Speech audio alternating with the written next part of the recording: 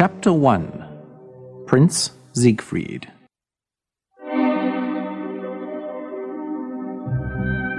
Once upon a time, in a faraway land, there lived a prince. His name was ZigFried, and he was very unhappy. His father, the king, had died. And since then, everyone in the palace had forgotten how to smile. Without his father, ZigFried thought he would never feel happy again. Every day, ZigFried sat at the window in his room in the palace, looking at the birds and the trees. How can they sing and fly so free? They must not feel like me. His servant Oslo tried to make the prince smile by telling him jokes or doing funny tricks for him. But the prince would not smile. I know you love me, Oslo, but I cannot smile. My heart is broken. Oslo would not give up. Let's go for a walk, good prince. Maybe we can find something outside which will make you happy. If you wish, Oslo, but I don't think there's anything that can make me happy. Oslo put on his hunting cap, and he took his crossbow. He enjoyed hunting, and he hoped to catch a bird or a rabbit for the prince. They walked through the forest until they came to a lake. On the lake, there was a beautiful white swan. It had a gold crown on its head that only princesses wear. The swan swam towards the prince and looked into his eyes. The swan's eyes were so sad, but Prince ZigFried felt sorry for it. Here is a creature which feels worse than I do. But why do you have that crown on your head? The swan opened its wings and cried out, I think it's trying to tell me something. Oslo had his crossbow in his hands. He wanted to shoot the swan. I'll get that swan for you, prince. Just 1 minute. Oslo, no! Before Oslo could shoot, a magic owl flew from a tree and took Oslo's cap off his head. This cast a spell on him, and he was turned to stone. The prince did not understand. Oslo, what has happened to you? Speak to me. He looked back at the lake. The swan was gone. Everything I do goes wrong. This must have happened because of me. The prince returned to the palace sadder than before, thinking to himself, If only Oslo were here. There is nothing good in my life anymore. ZigFried's mother came to see him that night. She had something important to say. ZigFried, soon you will be 18 years old. You must take your father's place as king. I am having a ball on your birthday so that you may choose a wife, and I will invite all the princesses from the other kingdoms. But I do not wish to marry, Mother. I do not love anyone. You will learn to love someone. First, you must stop thinking of yourself. If this will make you happy, I will do it, Mother. It is not for my happiness that I am doing this. It is for yours and all the other people in this land.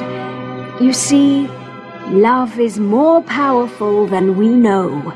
Without it, you will not be a great king. His mother left him. He sat at the window thinking of what she had said. He wanted to love someone with all his heart, but he didn't know who it would be.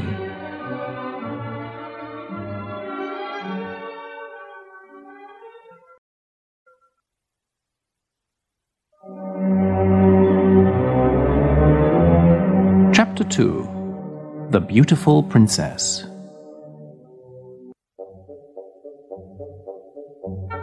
On the morning of the royal ball, everybody was very busy in the palace. The queen's maids were preparing the queen's dress. The servants cleaned the floors and windows, and the cooks were cooking enough food for 1,000 people. The prince looked handsome in his red outfit, but he was still not happy. He left the palace to be alone and think, and went to the stone statue of Oslo. It's my birthday today, Oslo. I'm 18. That means that I must marry someone and become king. The problem is, I don't want to get married. I don't love anyone. There was a quiet splashing in the lake. ZigFried looked and saw the beautiful swan with the gold crown. There it is! The beautiful swan has come back. He went closer to the water to look at it. Its eyes had the same sadness in them. But it was happy to see ZigFried, and it swam close to him. ZigFried looked into its eyes and talked to it. I think you understand me. I think you know how people feel. A tear fell from the swan's eye. Don't cry. You should be happy that you are a swan. You will never have to marry someone you do not love. You will never feel sad when someone dies. The swan made a loud cry. Its wings moved back and forth at its sides. Suddenly an owl appeared, as if from nowhere, and flew at ZigFried's head, but it missed. The owl flew off, and the swan began to swim away. Wait, don't leave! ZigFried ran round the edge of the lake, following the swan. He had to run fast to see where it went. Soon he was in a part of the forest he did not know. Tall trees blocked out the sun.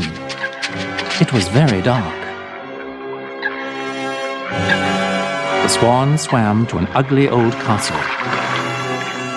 When it left the water, something magical happened. The swan turned into a beautiful princess.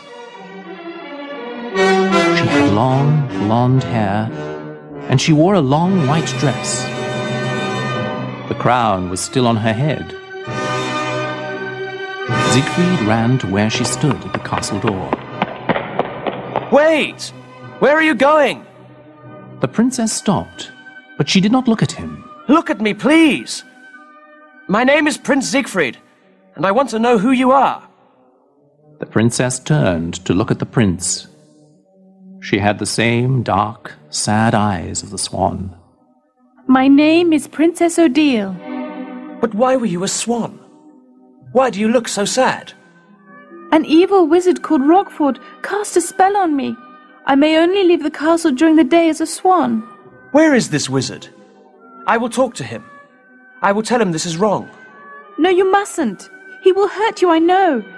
He does not want me to see another man. Tell me where this man is. I will fight him and free you. No, you must leave. He is dangerous. I won't leave until I see him. You must be set free. Please. You are very kind, but you must go away. I won't. She looked into his eyes again. If you want to do something for me, you will leave now. Odile, I will leave if you want me to. But I want you to come to the ball tonight. I must choose a wife, and I want to choose you. I can't. The wizard won't let me. Find a way. Promise me you'll try. She spoke softly.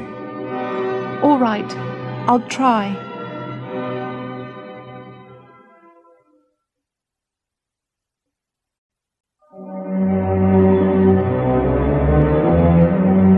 Chapter 3.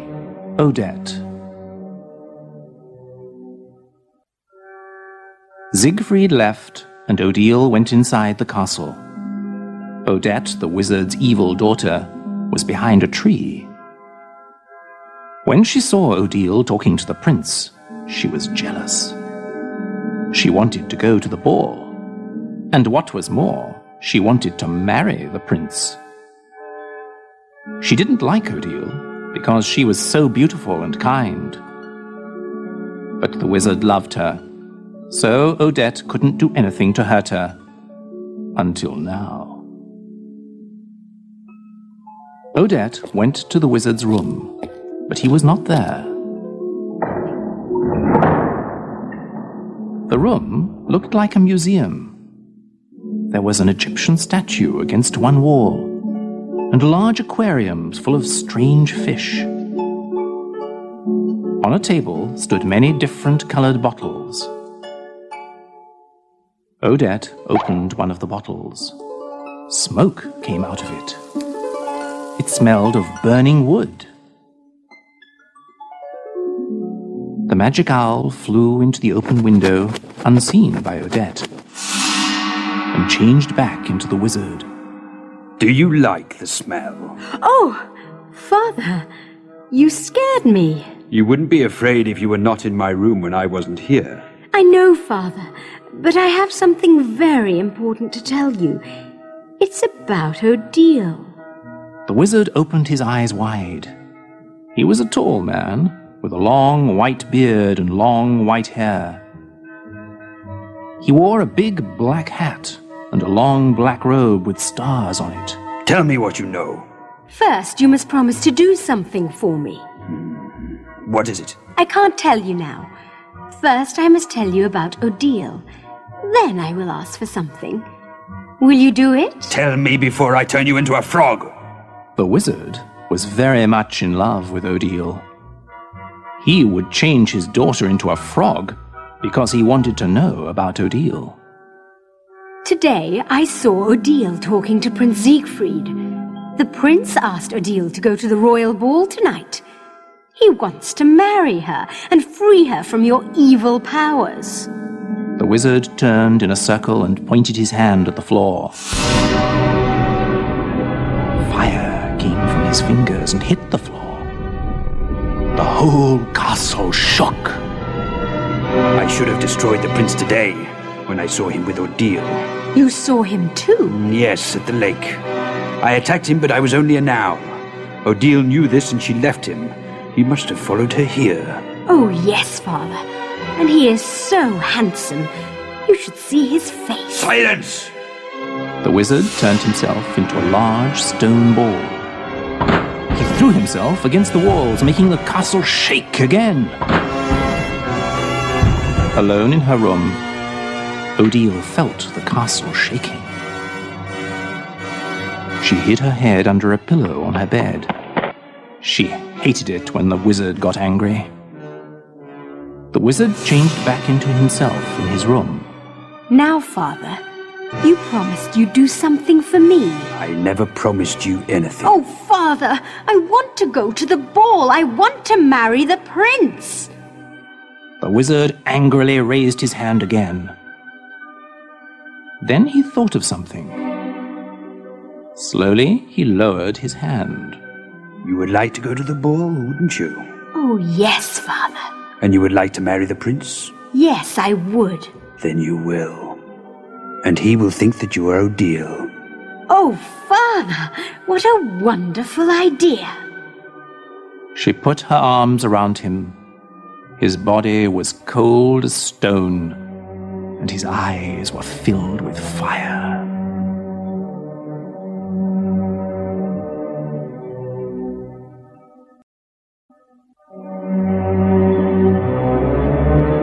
Chapter 4.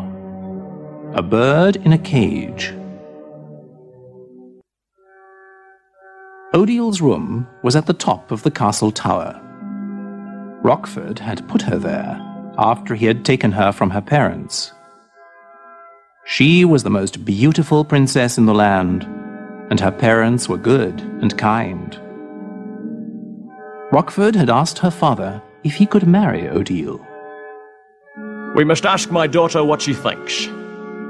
Odile was brought to the wizard. Princess Odile. Odile, this man has asked to marry you. He says she is very rich and that he will make you the happiest princess in the world. What do you think? Odile looked into the wizard's eyes.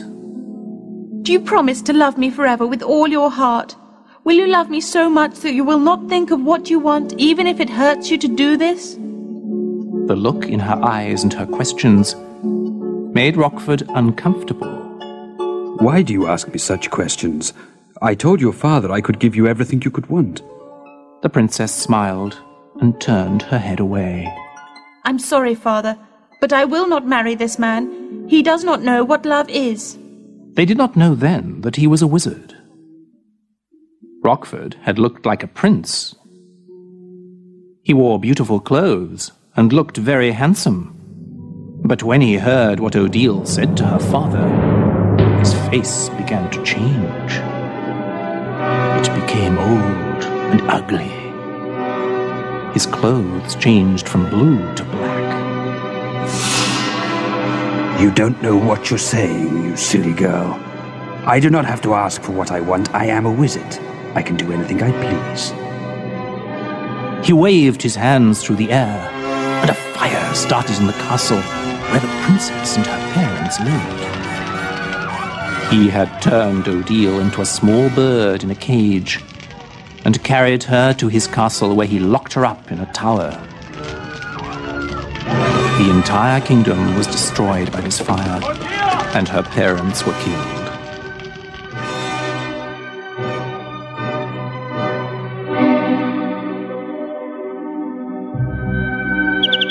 There was a real bird in a cage in Odile's room at the wizard's castle. The wizard had put it there so that Odile would remember the power he had over her. He only let her leave the castle as a swan, because he did not want other men to fall in love with her. At night, she stayed in her room, talking to the bird, who was her only friend. She called the bird Patrice, because it was her mother's name. Oh, Patrice, what should I do? The ball is tonight, and I am a prisoner here. I believe the prince loves me with all his heart. I saw it in his eyes. He loved me even as a swan. The bird began moving its wings wildly. It always knew when something horrible was about to happen. What is it, Patrice? What are you afraid of? Odile heard keys in her locked door. She put the bird and its cage behind a curtain, because she did not want the bird to see what was about to happen.